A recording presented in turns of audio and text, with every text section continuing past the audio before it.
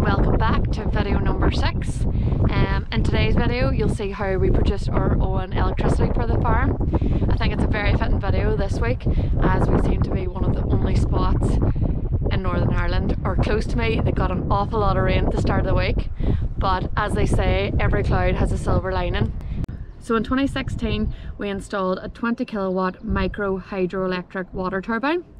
This generates electricity for the farm using water that runs in a stream through our farm.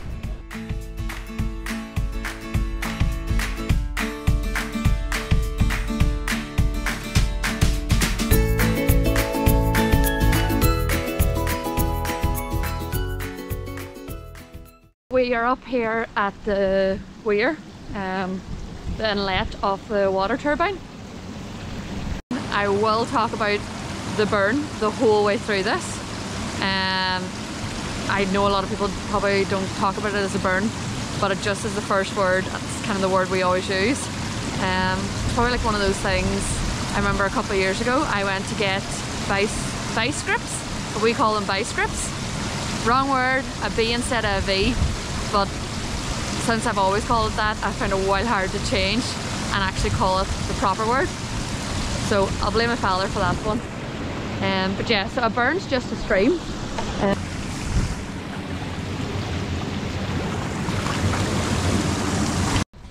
We have this pipe and it goes down through the whole yard, you know, straight through there.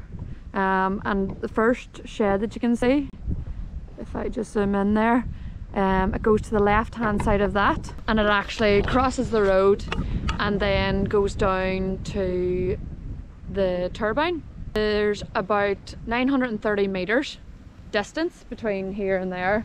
It's actually the fall that has as much to do with the electricity being generated as the flow of water.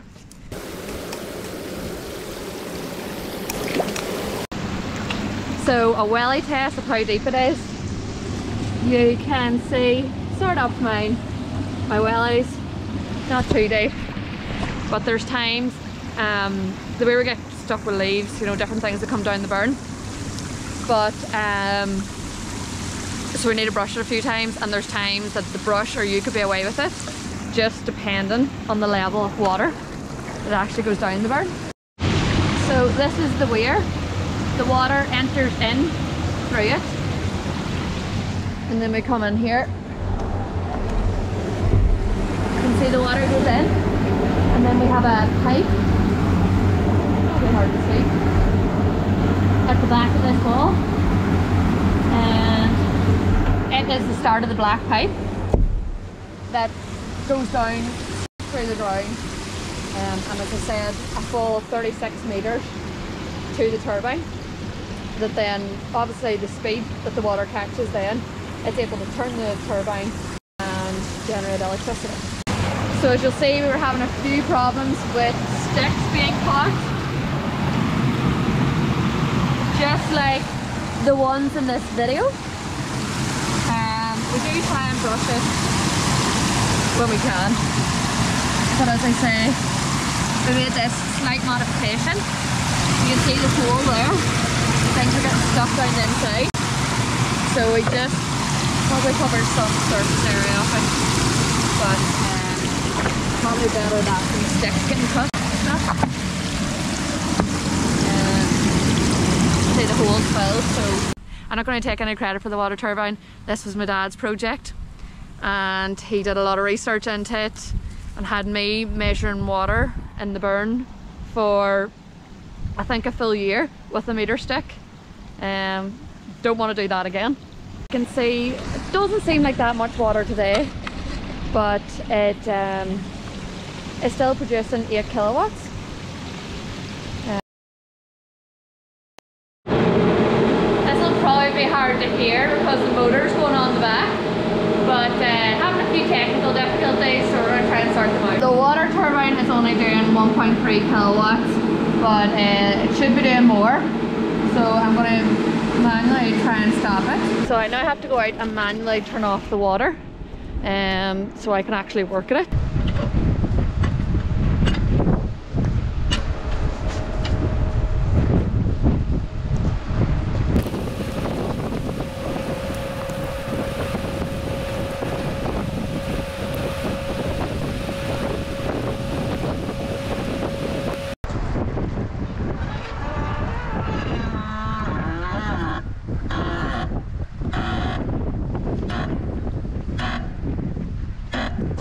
I do remember the man telling me to put it in the very first time I was going to turn the water off.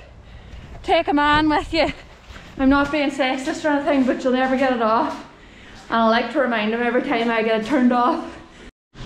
There's 2 spare jets in it. This is number 2 and this is number 1. And whenever I take off the cover, you'll see the way it comes into like a spare jet.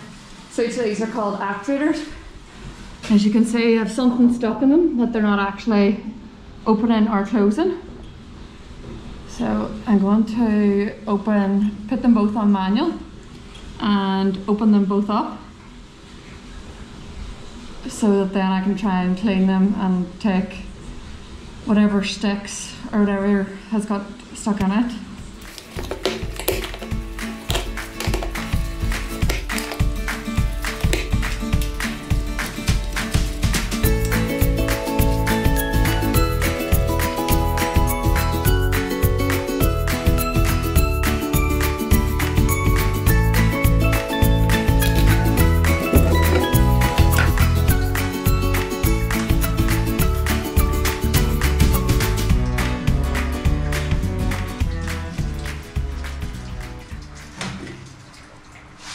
Part of the stick, I didn't get it all out, unfortunately.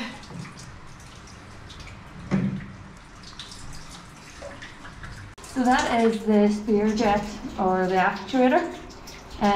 It closes down whenever obviously it's 0, and then would stop all the water. But whenever it's open fully, it comes in and it hits this wheel that I'm turning here, you can see.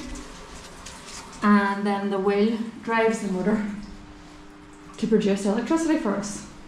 You can actually see with it, just that bit of water, see the wheel starting to turn.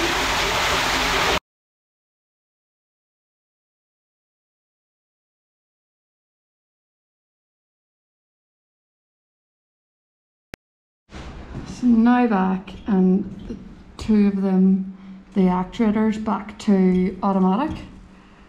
So I'm going to start it up. Go back outside and turn the water on.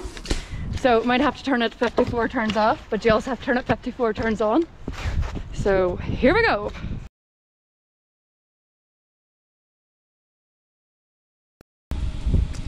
Success, she's starting to generate. We have 0.7 kilowatts there.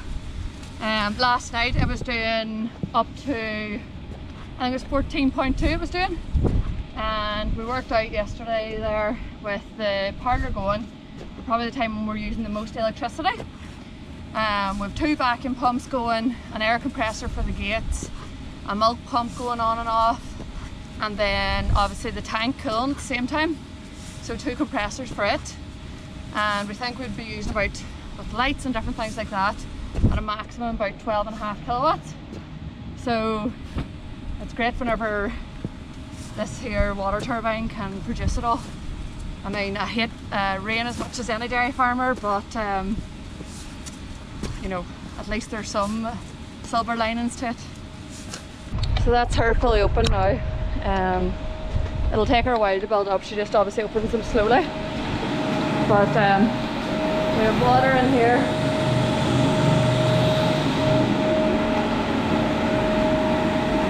.1 kilowatts. So yeah, it just shows you the difference that a bit of twig can do to it, and obviously affect the angle that the spare jet's coming in at. So we have the water turbine here, and we have solar panels on that shed, the far side of that shed that you can see. So the 2 of them actually complement each other really well, as obviously generally most of the time whenever the sun's shining, the rain's not falling, so the 2 kind of complement each other to produce electricity for the farm. It's good that we can use the burn, it runs naturally through our farm, and make the most of the lovely rainfall that we always get. So this would have been much better to show you whenever it was being done, but I didn't do this in 2016. I think I have a few photos. If I can try and find them, I'll put them in, but obviously not as many as I'd like.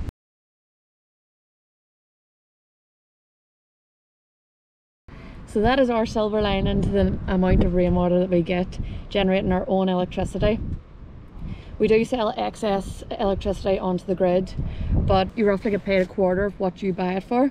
So it's definitely more economical to use the electricity you produce.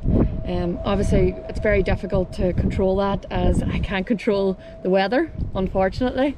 So I'm hoping in years to come there's a more efficient way of storing the energy we produce, so we can use it during milking times and things when we use a lot of energy.